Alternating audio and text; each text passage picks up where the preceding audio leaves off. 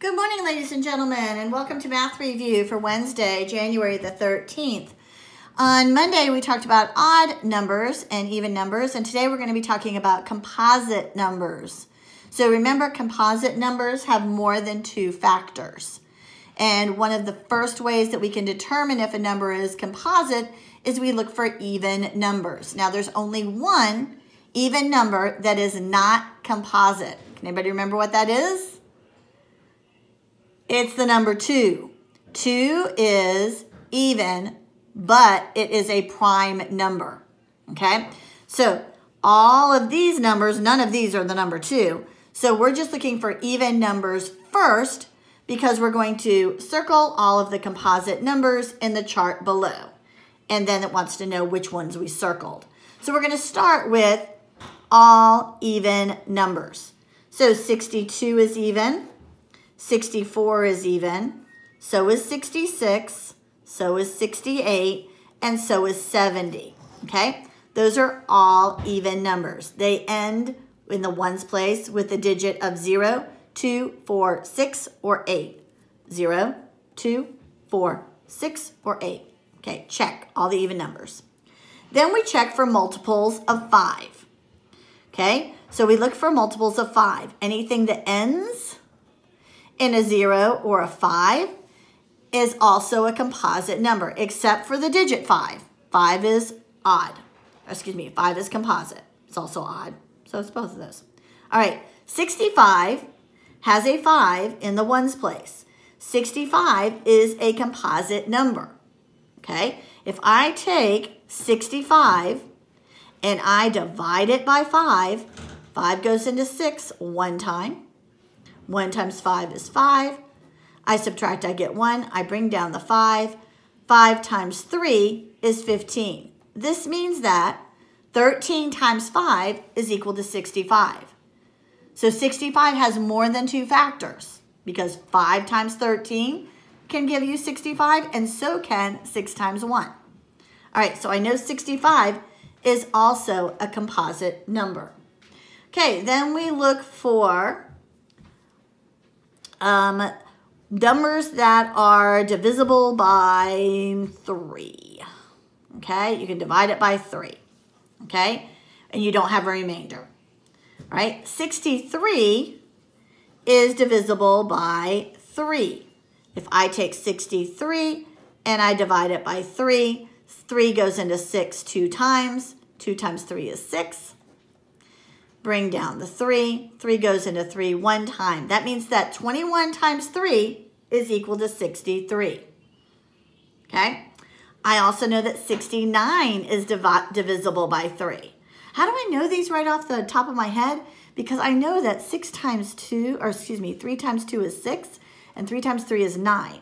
If you know your multiplication facts, this is super, super easy.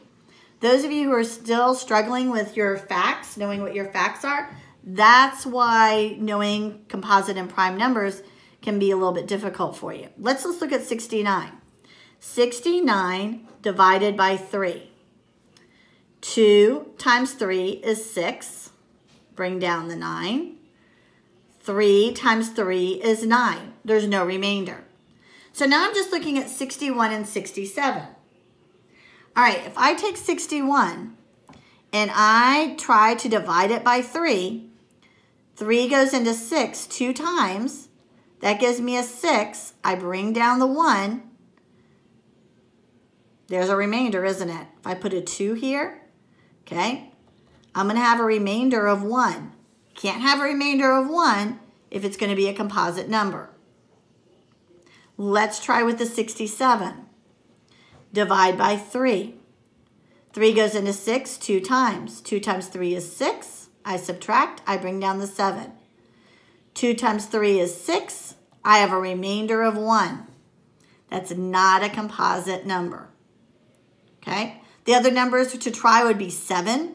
So I can go through my multiplication facts with 7. Okay? I could also try 11.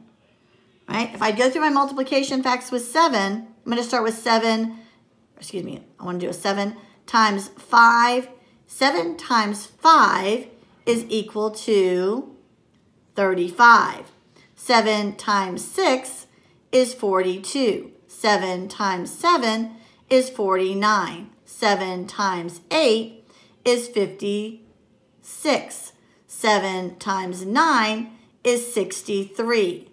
7 times 10 is 70. Nowhere did I get a 67 in there. So my prime numbers are 61 and 67.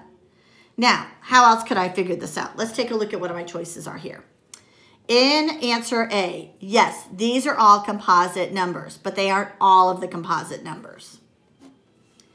In B, these are all the numbers listed, but I know that this one and this one are prime. In C, I have 62, 63, 64. These are all the same, 65, 66, 67. I would then go ahead and look at this 70, okay? Here's my difference between these two answers. 70 is even because it has a 0 in the ones place. Therefore, it's a composite number.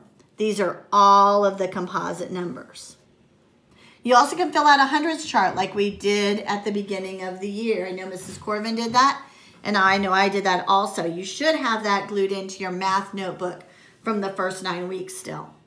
All right, ladies and gentlemen, so you want to check to see if numbers are even. If they end in a 0 and a 5, which means are they divisible by 5? Are they divisible by 3? Then what's left over? See if it's divisible by 7. Use your multiplication tables with the 7s, or by 11. Okay, please check your work. If you have any questions, please contact me.